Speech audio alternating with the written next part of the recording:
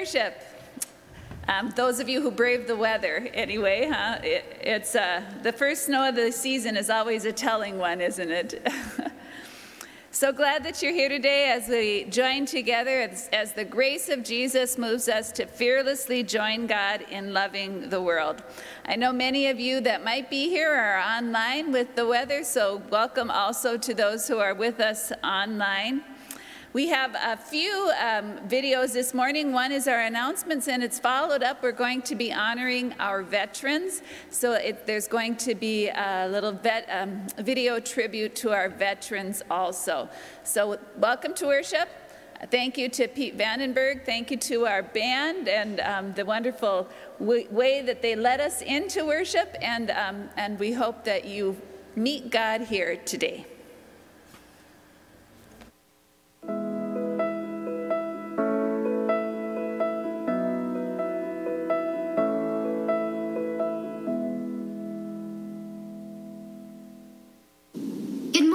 I'm Ruby Kugler. And I'm Maka Kugler. Here are today's announcements for November 14th. You are invited to join us in a service for thanks and gratitude. On Wednesday, November 24th at 6:15 p.m. at the downtown site. We will praise God for the many blessings we have experienced this year. The Thanksgiving Eve service will be both in person and online. Looking to share your Christmas gifts? Well, your Christmas cheer by sharing your music gifts? If you, your child, or someone you know would be willing to sing or play a solo or duet for one of our Sunday Advent services, please contact Eric Knapp in the church office by Thanksgiving. Small groups are invited to look at the birth of baby Jesus. Small groups are invited during Advent to take a fascinating look at the birth of Jesus through stories in the book The Journey, Walking the Road to Bethlehem by Adam Hamilton. We follow the footsteps of Mary, Joseph, the shepherds, and others, gaining insight on our own journeys with Christ.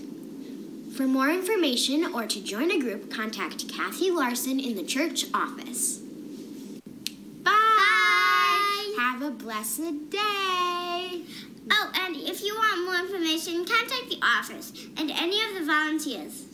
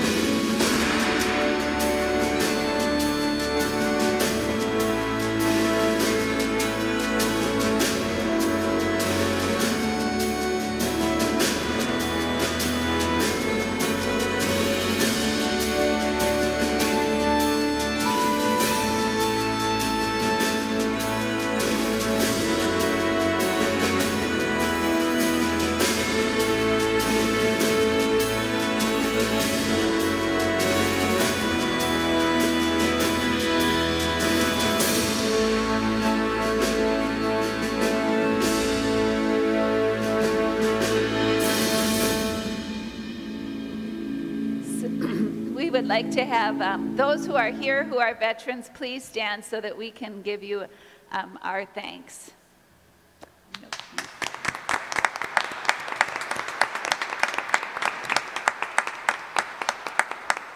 And then please, everyone stand as we begin worship.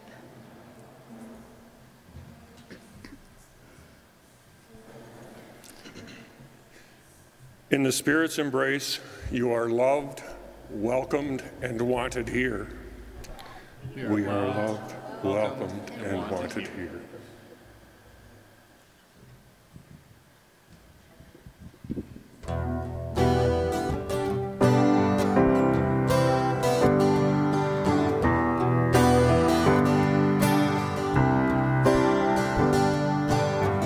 You are my joy, you are my song, you are the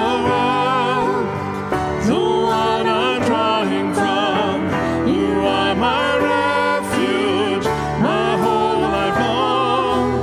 Where else would I go?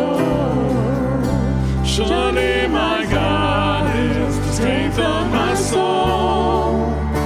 Your love defends me, your love defends me, and when I feel like I'm all alone, your love defends me, your love defends me.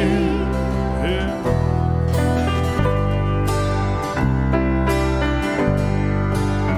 Day after day, night after night, I will remember you're with me in this fight. Although the battle it rages on, the war is already won. I know the war is already won. Surely my God is the strength of my soul. Your love defends me, your love defends me, and when I feel like I'm all alone, your love defends me, your love defends me. We sing hallelujah,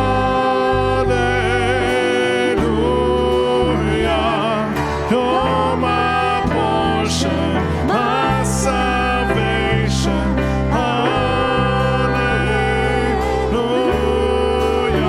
Surely my God is the strength of my soul. Your love defends me, your love defends me, and when I feel like I'm all alone, your love defends me, your love defends me. Surely my God is the strength of my soul. Your love defends me, your love defends me, and when I feel like I'm all alone, your love defends me, your love defends me. We sing hallelujah, you're my portion, my salvation.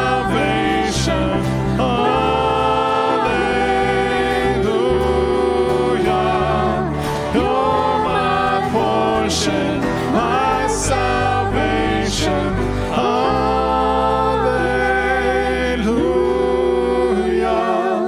You're my portion, my salvation.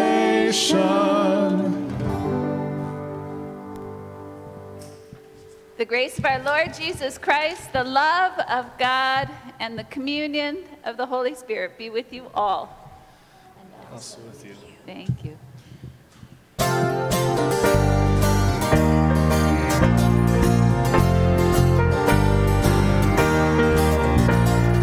This is the victory feast of our God. Hallelujah. This is the victory feast of our God. Hallelujah. Worthy is Christ, the Lamb who was slain, whose blood set us free to be people of God. Power and riches and wisdom and strength, honor and blessing and glory are His. This is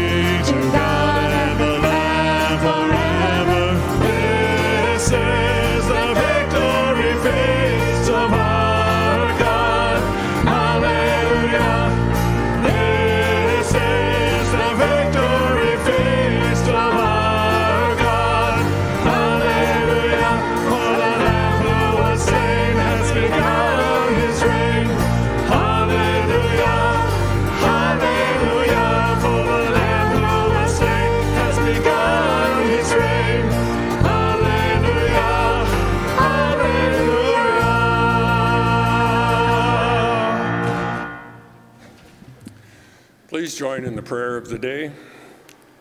God of justice, you desire for us to cultivate compassion and work toward justice.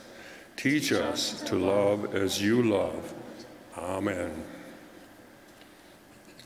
So today's reading comes from the book of Amos, and Amos was alive about 100 years after. Last week we had King Solomon building the temple, and now we're having Amos, who is at oh, you may be seated. Thank you.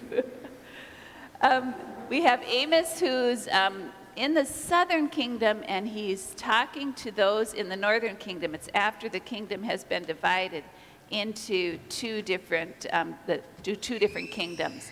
So we have a reading today from the book of Amos, a prophet who is talking about what those in the northern kingdom are doing. The reading for today is from the book of Amos. The words of Amos, who was among the shepherds of Tekoa, which he saw concerning Israel in the days of King Uzziah of Judah, and in the days of King Jeroboam, son of Joash of Israel, 2 years before the earthquake. And he said, The Lord roars from Zion and utters his voice from Jerusalem. The pastures of shepherds wither, and the top of Carmel dries up. Seek good and not evil, that you may live, and so the Lord, the God of hosts, will be with you, just as you have said. Hate evil and love good, and establish justice in the gate. It may be that the Lord, the God of hosts, will be gracious to the remnant of Joseph. I despise your festivals, and I take no delight in your solemn assemblies. Even though you offer me your burnt offerings and grain offerings, I will not accept them. And the offerings of well-being of your fatted animals, I will not look upon. Take away from me the noise of your songs. I will not listen to the melody of your harps, but let justice roll down like waters, and righteousness like an overflowing stream. The word of the Lord. Thanks be to God. I'm going to invite Kirsten to come up in person this week to do our children's time. So if you're kids, pay attention to Kirsten now. Oh, actually, everybody, pay attention. Good morning, friends. You usually see me up on the screen. Unfortunately, this Thursday, I was not feeling great. So you get me live. So, as we discussed last week, the kingdom was divided, right? We had the northern kingdom, Israel, and it actually prospered for about 800 years. You can imagine 800 years, that would be like America was started in 1776. We wouldn't be there until another, 300 years from then. So a long time. It prospered for a long time, and it was about the size that it was going to be, okay? But then there's Judah, and that is the southern kingdom. Now, we have Amos, so there we have it. Israel, right? And then we have Judah. So we have Amos, and Amos was the first in a long line of prophets. But he was not a prophet that was really feeling like, this is what my family does, I'm going to do this. He was actually a shepherd. He was a fig tree pruner. Seems a very specialized job. And so he actually had a feeling in his heart that he needed to tell a message that may not be that popular to those in the northern kingdom. He was from the south. So imagine, this is like maybe for my young friends like you telling your older or younger sibling what they should do, right? It does not feel great. You know that they're probably not going to say, great idea, I think we should do that. You didn't realize it, but you actually are in the two kingdoms right now. We are going to have you play this out, okay? So, those on this side, you are in the northern kingdom. You are Israel. You on this side, you are in Judah. You are in the southern kingdom, so you are where Amos is from. Now, I need everybody to stand up for this. Great. All right, here we go. Because nothing makes it stick in the old noggin than actually playing it out, right? You guys are saying, we are too wealthy. Like, listen, things have been good here. So I want you guys to actually go like this. Huh. Like this. Oh, I know you can play it harder, people. There you go. Good, good. Right? And they think they're so rich because they're actually worshiping a God that is not the true God. Right? Now you guys, Judah, my southern kingdom people, I need you to actually sit there and say, turn to them and go, and say, oh, you're not worshiping the true God. You're more in love with your money, and your heart is getting so small. Do that for me, friends. So small. Your heart is getting so small. That is the message. You can go ahead and sit down. Thank you. You did pretty well there. You didn't even realize it. Open call, huh? All right. So I need to ask you guys, part of why the northern kingdom wasn't listening is because they thought they didn't have to, right? They had everything they needed. They had money. They had prosperity. They were on top, right? They didn't need any of that. And sometimes, and I know this is the case, right? We have maybe friends that come from another school that we think, I don't know you. I don't have to make friends with you, right? Or we think, well, they have we have so much more and they don't have it. Maybe we'll give them a little bit, but we don't have to listen to them. What they have to say isn't as important. Can anybody give me an example of a time where maybe you should have listened to somebody, but you were thinking you had it all on lock? You didn't really need to listen to somebody else. Go ahead and shoot a hand up if you got one for me. We got one. Hey, Jackson. What'd you say, buddy? To clean your room, right? So mom is, she's Judah there saying, you really need to clean that room. And he is saying, I am in Israel and I have no plans on doing that. Anybody else? All right. So my next question for you then, you guys, is what happens to us when we don't have our ears open? And we aren't listening to other people. We think it's just all about us all the time.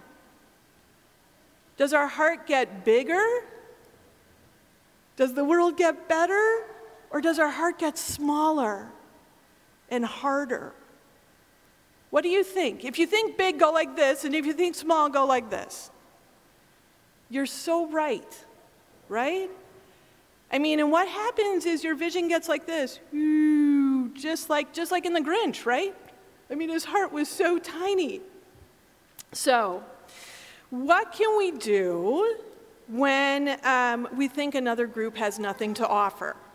What are some ways that we can actually be listening to Amos, who is talking on behalf of God? What are some of the ways that we can be opening those conversations up, making our hearts grow bigger?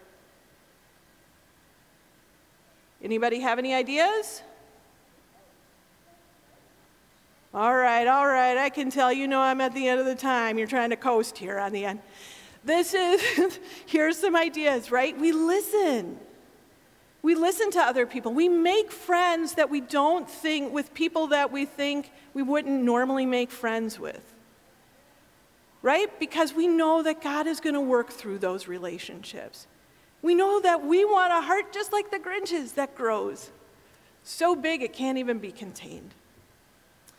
All right, you guys, bring your noisy offering down. We are going to be making some noise. Throw it in, and then go ahead and use our QR code today if you would like to be helping with our ministry. I am so grateful to be here with you this morning.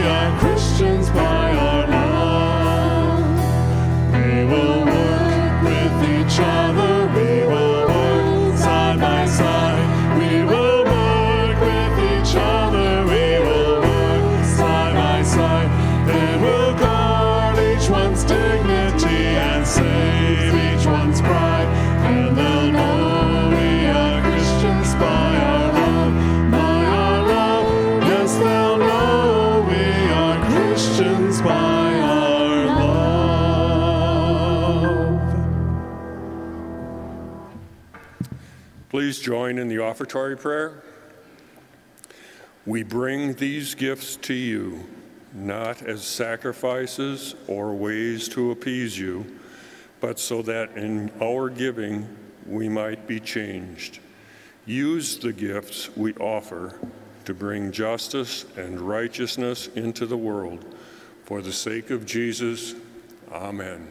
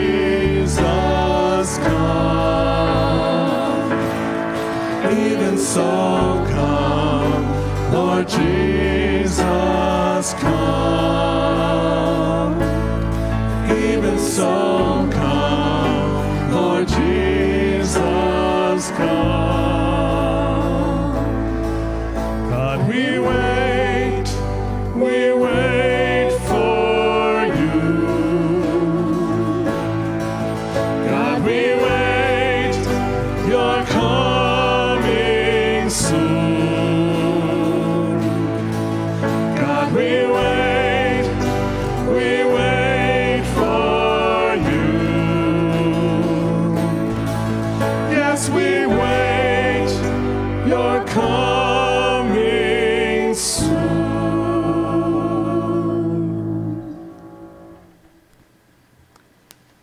As we prepare for the Lord's Supper, I invite you to get your elements ready, and we will commune together.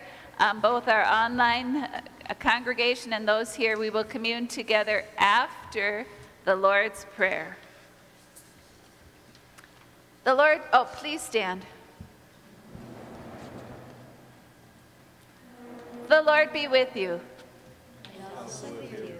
Lift up your hearts. We lift them to the Lord. Let us give thanks to the Lord our God. It is right to give God thanks and praise. On the night in which he was betrayed, our Lord Jesus took bread and gave thanks. He broke it and gave it to his disciples, saying, "Take and eat. This is my body given for you. Do this for the remembrance of me." Again, after supper, he took the cup, gave thanks, and gave it for all to drink, saying, "This cup is the new covenant in my blood, shed for you and for all people for the forgiveness of sin. Do this for the remembrance of me." Lord, remember us in your kingdom and teach us to pray. Our Father in heaven, hallowed be your name. Your kingdom come, your will be done, on earth as in heaven. Give us today our daily bread, and forgive us our sins, as we forgive those who sin against us. Save us from the time of trial, and deliver us from evil. For the kingdom, the power, and the glory are yours, now and forever. Amen. I invite you to be seated and to get your elements. Take off the clear cellophane. The body of Christ given for you. Amen.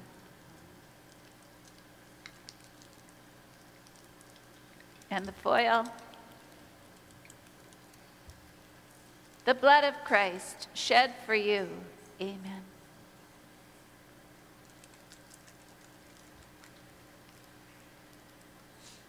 I invite you to sit for a while in the goodness of the Lord, in God's forgiveness. If you are a parent, to trace the sign of the cross on your child's forehead.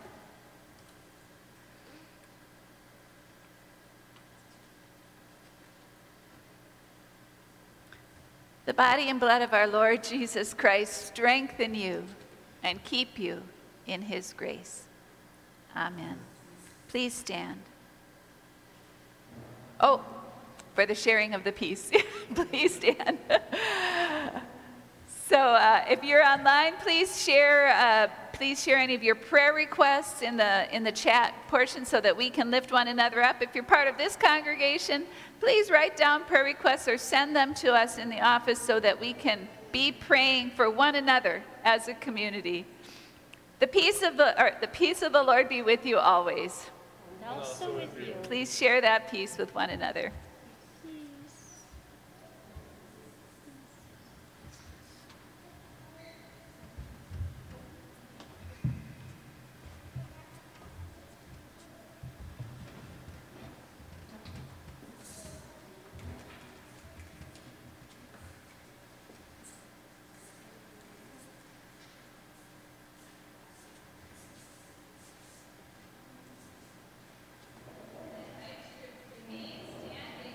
Gospel.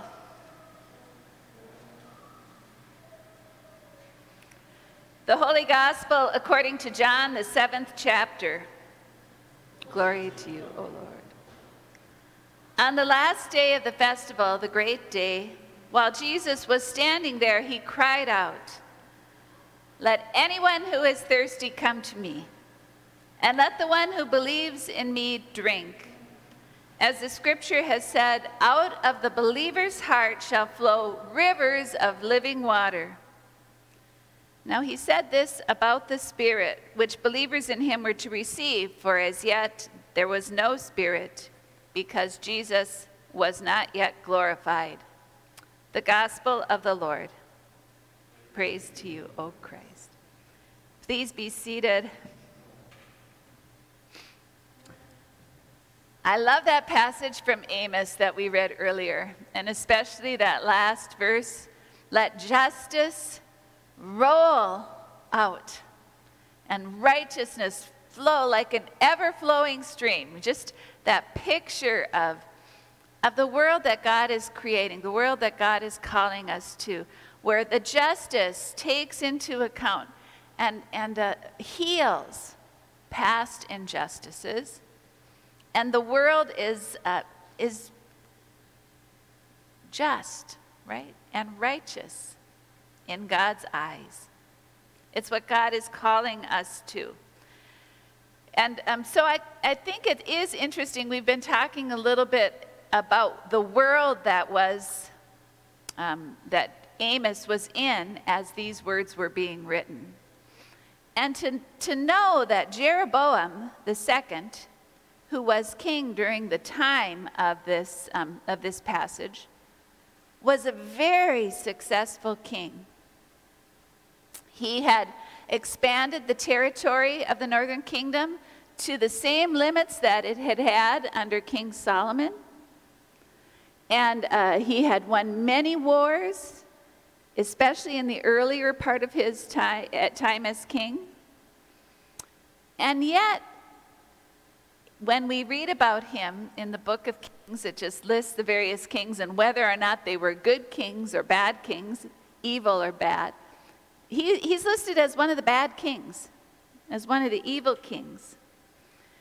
Why is that? In part because there's a parallel drawn between his namesake, Jeroboam I, who was the king right after the two kingdoms split of the northern kingdom. And in fact, was part of the reason that it stayed separate, right? He established places to worship in the northern kingdom, not in Jerusalem, that made those in the southern kingdom angry, and especially those who would end up writing the history, right?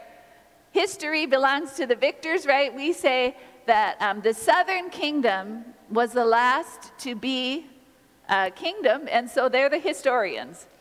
So they are necessarily going to paint the northern kingdom in a negative light, and especially the idea that you could worship any place besides Jerusalem. So they look at Jeroboam II and say, evil king, even though there is evidence that he was a follower of Yahweh. Some of that evidence is just in the name that he gives to his son, Zechariah, which means a gift from Yahweh, or remembered by Yahweh, remembered by Yahweh. And then in that passage in 1 Kings, when it talks about him, it says that he listened to the prophets. So there's a little bit of political spin going on, even in the Bible. And we aren't sure exactly whether or not a lot of the evil that is associated with Jeroboam, especially in regards to his religious life, isn't just because he didn't fit the southern norm. That being said, if we put aside all that political stuff and just concentrate instead on what Amos is saying, we come up with the fact that righteousness and justice, those words that are used in that verse I really like, were a problem in the northern kingdom. Because Jeroboam had expanded the land, he had won military victories, he had land to give away. And he did so to his friends, to his political allies. He created a political ruling elite. And it was a situation where the rich got richer and the poor got poorer. There was one of those income inequality problems. And Jeremiah or Amos, somebody coming from the outside, from the south, who could look and see this with open eyes. You know how it is when you're part of a system, oftentimes you don't really recognize what the problem is, what's going on. Well, Amos was from the south. He could look at the north and see that the rich were getting richer, the poor were getting poorer, that those who were the haves were not sharing their wealth and prosperity. And he called out. He saw callousness to the needy. He saw indifference, and he called out. He said it like it was. And we would like to think then that means that those in the north, of course, listened and changed. But that's not going to happen. Because we know that's not going to happen because we know ourselves, right? I know myself. If somebody comes and tells me I'm doing something wrong, first of all, my tendency is to say, well, you don't look so perfect yourself, right? Or else to say, well, if you don't like it, there's another option down the road. Or just to do all sorts of things to justify my own position, myself, to justify myself. And that tendency that the northern kingdom had, and that you and I have, to justify ourselves, that is the enemy.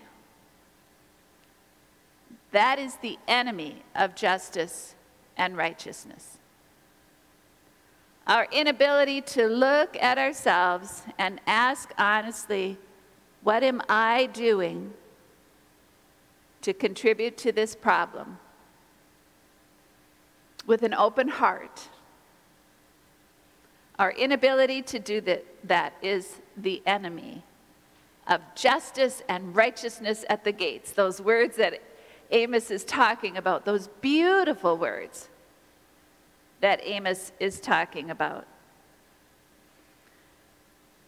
What becomes clear in the book of Amos is that prosperity is not an indicator of good.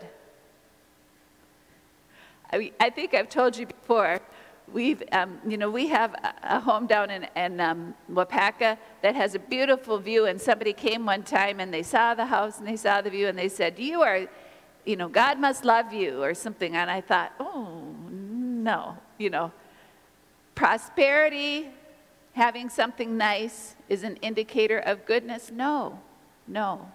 We learn from this passage that it's not. But rather having a heart that's open and willing to follow Christ in the way of justice and righteousness. And I think that obviously it's not just in Amos' time that those who have tend to close their eyes to those who have not. We tend to close our eyes to the ways that our society acts unjustly. And I'm not exactly sure why, because I think sometimes we think it's as though we're saying something bad about our country, and we're not. I mean, when that video was running, I was tearing up because I'm so thankful for people that are from our congregation or those who have come before, people like my dad, too, who are veterans who fought for the ideals of justice and righteousness, and we honor them when we ask ourselves, how can we be more just? But instead, oftentimes, we take it as some sort of slam. And we harden our hearts to that possibility. And I think, I kind of understand, because it's really hard to think about what to do. You know, what should I do? We want a simple answer to that, and there are no simple answers to that question. It's kind of like something that happened when I was downtown walking my dog Honey this last week. So we were coming, if you know where the downtown site is, it's on a corner, and kitty corner to it is City Park. So we were heading towards City Park, and as we came to the corner, I saw this little girl on a bike. And she was waiting for her mom, who's a little further down the sidewalk, who was looking at the little library down there.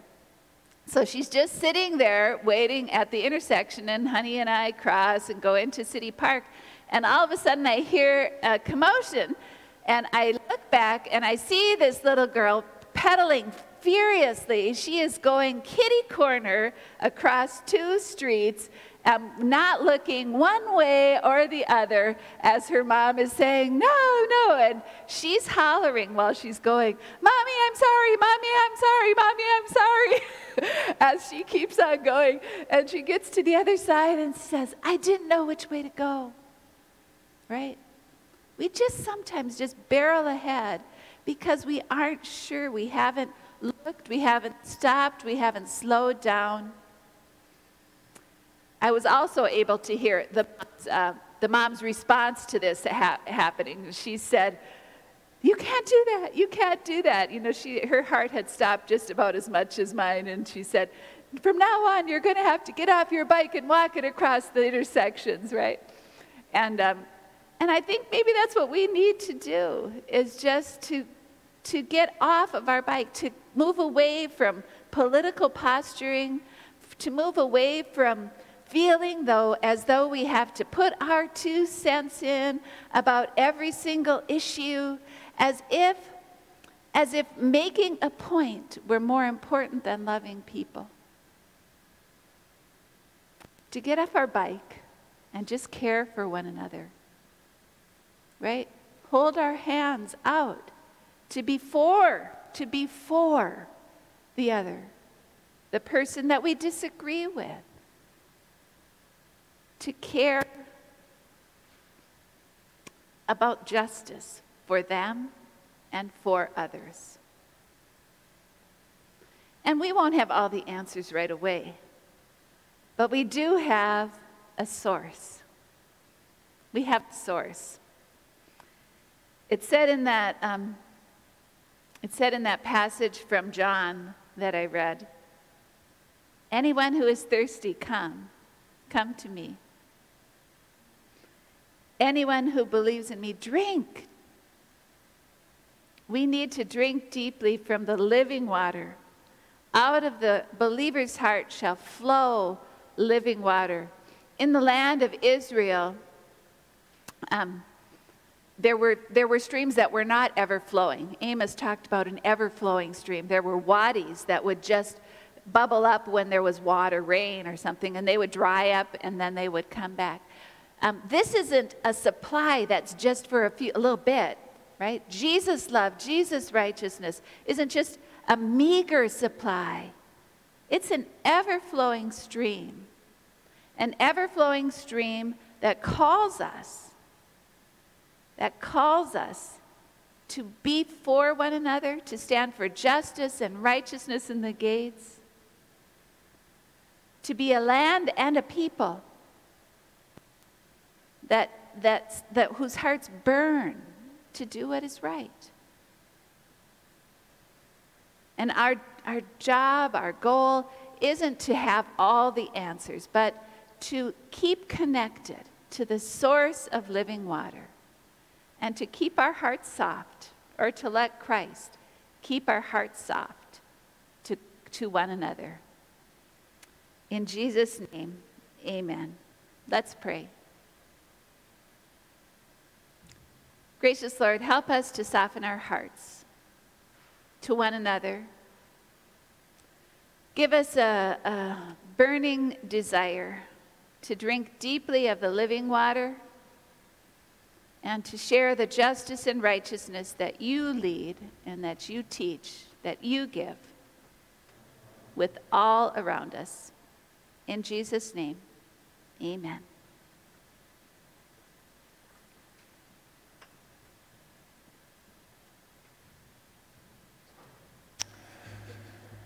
Please stand and join in the Apostles' Creed.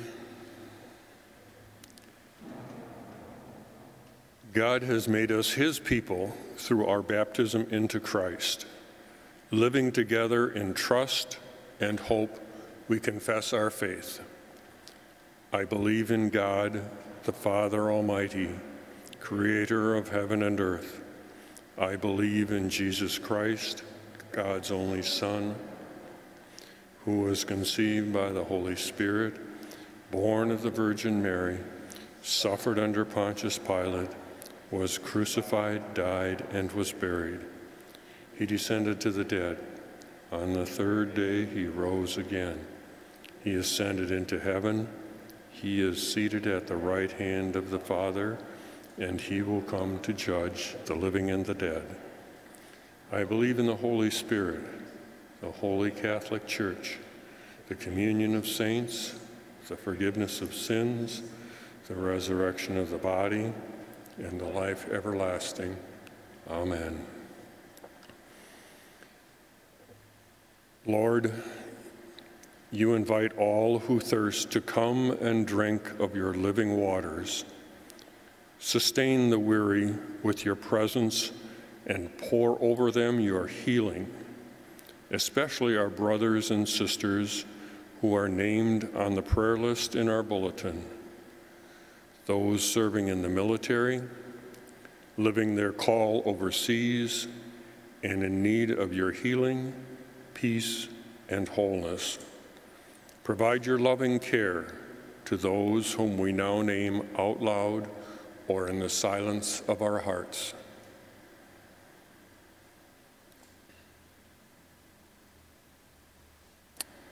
God of justice, hear our prayer. Bless the memory of those who have turned from evil and fought for what is good, your saints of all times and places. Give us courage to follow their lead and together share in the riches of your eternal kingdom. We pray for comfort for the families and friends of Jerry Blado, Ellen Kutzlub, Buford Ole Olson, and Jeff Rotier. God of justice, hear our prayer. We offer prayers of thanksgiving for the baptism of Grace Alice Jablanowski.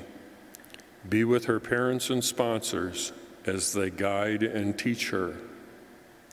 God of justice, hear our prayer. Holy Spirit, we pray for our ELCA bishops, Elizabeth Eaton and Ann Edison Albright, our pastors, Mary and Jeff, and the leadership of our congregation. Watch over and guide them in the future of our church. God of justice, we remember those who have laid themselves on the line and in some cases given their lives in service to their country. Heal their wounds, grant them fair access to treatment and services, and comfort the families of those who did not survive, assuring them that you hold their loved ones close. God of justice, hear our prayer. We offer prayers of thanks with the kids of Kids Cabin Time and Juice Box Hour for fun Zoom filters and favorite Thanksgiving dishes like orange Jell-O salad, and also to not have too much homework. God of justice, loving Jesus, we lift up the concerns of recent recipients of Ruby's Pantry who ask for prayers for a couple of neonatal births, those struggling with depression and unemployment, an elderly person in the last hours of life, and the recovery from colds, flu, and COVID. God of justice, hear our prayer. You hear us, O God, before we even ask, and yet you welcome our prayers and hold them all in your loving embrace. Gather these together with all those offered on this day, all over the world you have created. In Jesus' name we pray. Amen.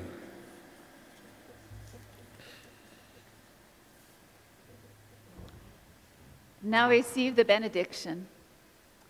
The Lord bless you and keep you. The Lord's face shine on you with grace and mercy. The Lord look upon you with favor and give you peace.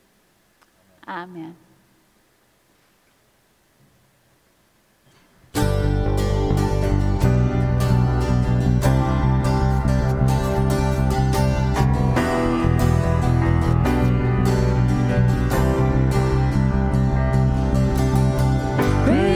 Your faithfulness, O God. You wrestle with the sinner's restless heart. You lead us by still waters into mercy, and nothing can keep us apart. So remember your people, remember your children, remember your promise, oh God. Your grace is enough, your grace is enough, your grace is enough for me. It is your love and justice, God of Jacob. You use the weak to lead the strong. You lead us in the song of your salvation, and all your people sing along. So remember your people, remember your children, remember your promise, oh God. Your grace is enough, your grace is enough, your grace is enough for me. Your grace is enough, your grace is enough, your grace is enough for me. Remember your people, remember your children, remember your promise, oh God. Your grace is enough, your grace is enough, your grace is enough for me. Your grace is enough, heaven reaches out to us. Your grace is enough for me. And I sing, your grace is enough, I'm covered in your love. Your grace is enough for me, for me.